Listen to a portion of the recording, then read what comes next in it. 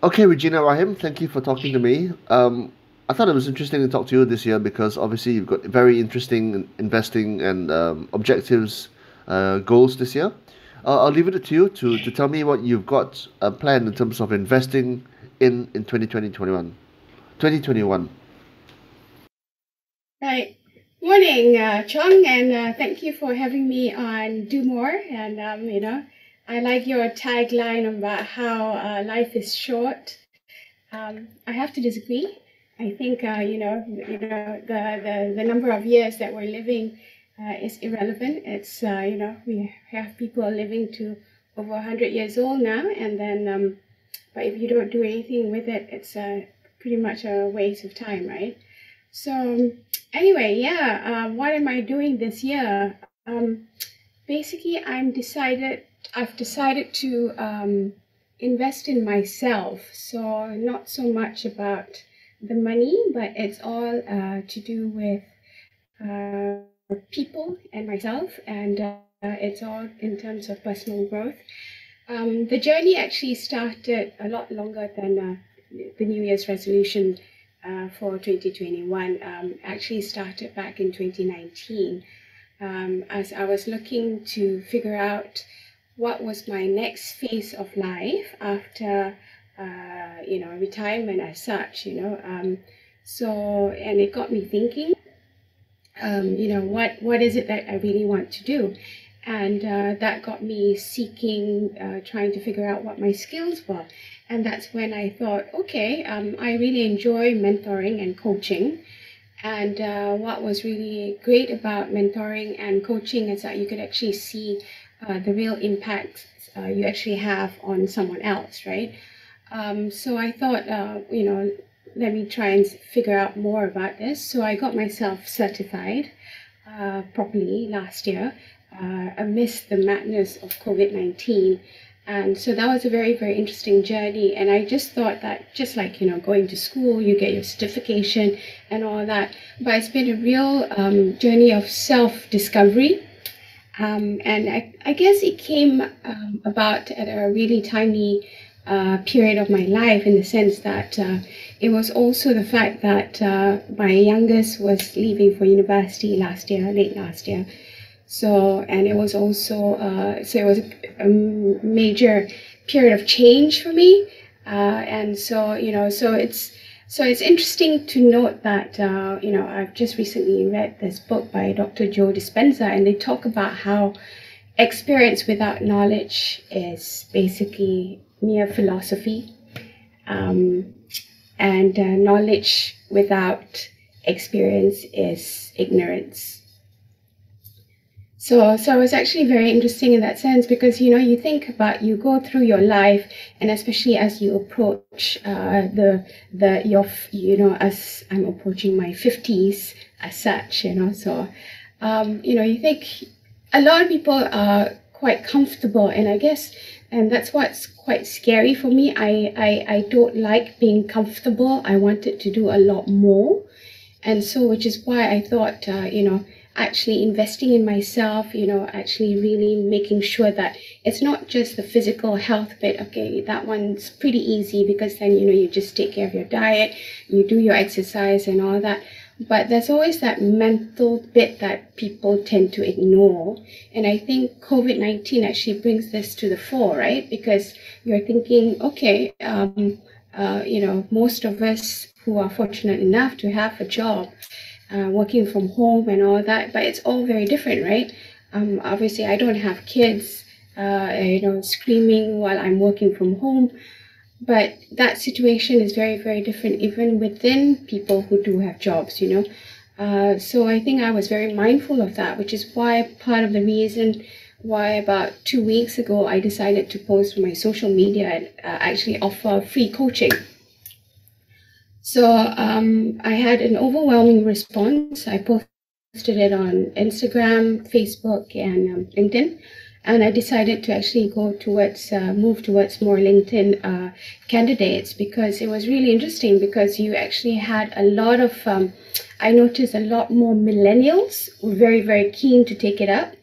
And I also noticed over the years, as I've been mentoring people, it's the millennials, the younger generation, who are actually really, really keen to make an impact. So they're not actually just living their life and just winging it.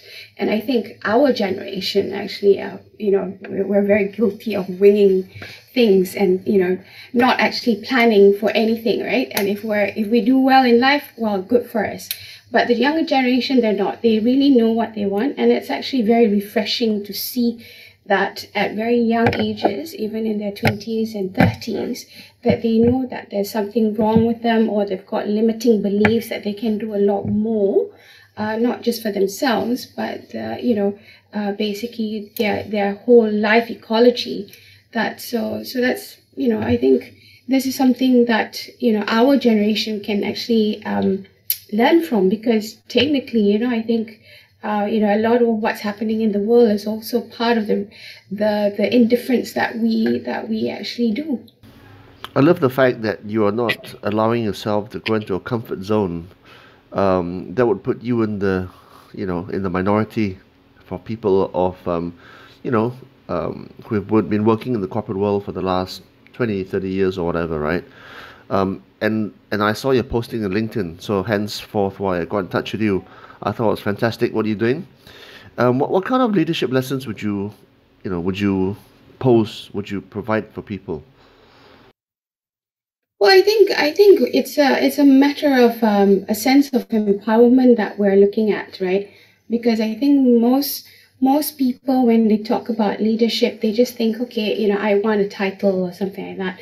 But that's not it. I think in the last, especially in the last 15 years, when I'm, working for Nomura, I've realized really that technically there is a massive difference between being a boss and being a leader, right? So you've really got to walk the talk.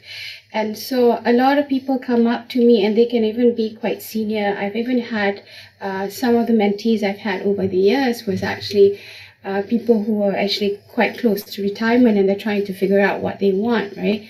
So it's all about, empowerment. So it's not so much to say that, okay, I'm going to, coach you to become the next C-suite. If that's what you want, great. But it's also sometimes it's just a matter of, gaining confidence and trying to really, realize that management is not about just purely numbers or anything like that. It's actually a lot to do with managing people and having that sense of empathy, right? So, for instance, in working from home, how many corporate bosses can actually say that, apart from checking in, are they sensitive enough to the fact that some people might have relationship issues, or just purely the demands of parenthood that's actually making them find it a lot harder, that you can't be at your desk 9 to 5, and it's got to actually be a bit more flexible. And as long as the work is done, that's what you should be looking at, rather than the little details of the fact that, hey, I can't get somebody at a particular point in time during the working hours, right? So I think these are the little lessons that I do share with my coachees as well as my mentees. It's also the fact that about building self-confidence. So I've noticed, especially for women, a lot of them have significant issues, and a lot of questions are asked were asked of me about how do I deal with working with so many men, etc. And my frank answer is the fact that for me, I don't see myself as being female or male, because at the end of the day, when it's work, why do you have to have a gender identity? But clearly for a lot of women, it is an issue, because it's also confidence, right? They don't like the fact that when people look at them and start judging what they wear, how they look and stuff like that. So I think one of the ways that I also try and sort of coach people is that they've got to have that sense of inner confidence. So it doesn't have to come from external validation as such. So which means that also how they carry themselves, about how they dress. So because that, as soon as they have that sense of inner confidence, then you can already see that their presence change significantly, and they're able to compete with others a lot more effectively. Do you think the concept, the idea of leadership is changing, evolving, not even subtly, but quite quickly in this COVID era? I think the COVID era has definitely changed. I mean, our whole model of reality has completely changed, right? All the belief systems that you had before and whatnot, things are moving really rapidly. So, I mean, apart from working from home, it's also the fact that I know myself personally that my staff is expecting me to also, tell them, okay, this is what we're expecting and whatnot. So it's a lot more hands-on. So, we talk about in the investing world about impact investing, right? Climate change and stuff like that. And at the end of the day, these are actually very, very basic, issues that affect everyone's ecology, right? Because if you don't have, clean air, you don't have a house, you don't have a job and stuff like that, your basic needs are not being met. So which is why, leaders really have to walk the talk. And I guess, and that's why this whole gap about the Davids and Goliaths and your GameStop and all that is also because people are saying you can't be saying one thing and doing another, right? And all the rules, your standard of SOPs and all that must be across the board, and that's why people are just really upset, right? And I think it's quite true what some of this what you're reading in the papers globally is that people have got to address that. You can't just be talking and commenting about things, but you've really got to do something about it. And whether that's going to affect democracy in the long run, I think definitely, because if you've already got the democratization of investments, and people are a lot more self-aware of what they want out of life because you're living a lot longer. And no one wants to live a lot longer if it's going to be a painful, long life. So they want to do more. They want more. So, which is why that mental health issue actually is very important. So it's how you treat people, right? Yeah, I think that would be what I think. Yeah. Okay, interesting. Parting shots, I guess, Regina. Obviously you've said a lot. What would be the three, pearls of wisdom that you would impart to young people, going forward?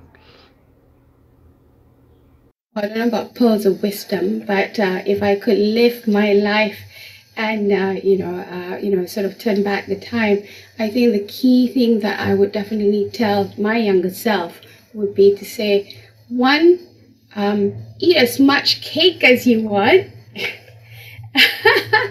Two, be fearless. The thing is, and why wait? I think a lot of us, when you go through life, you are very procedural. You're thinking, okay, I've got to get this, I've got to get a job, then I got to get married, then I've got to have kids, I've got to have the car and the house, blah blah blah. But I think COVID era has basically shown that you don't need to do that. You can bypass a lot of things. So be fearless and grab life by the balls as such, and see what you get. If you don't try or you don't ask, you never know. And is there a third and most important thing? Family lah. Family, whoever it is, whether it's for kids or whatever, I think it's very important that you have that support, family support. So however it is, and obviously for me, it's my children lah. Yeah. It was a privilege chatting with you, Regina. Thank you so much for your time. Thank you for having me. All right, thanks. Thank you. See ya.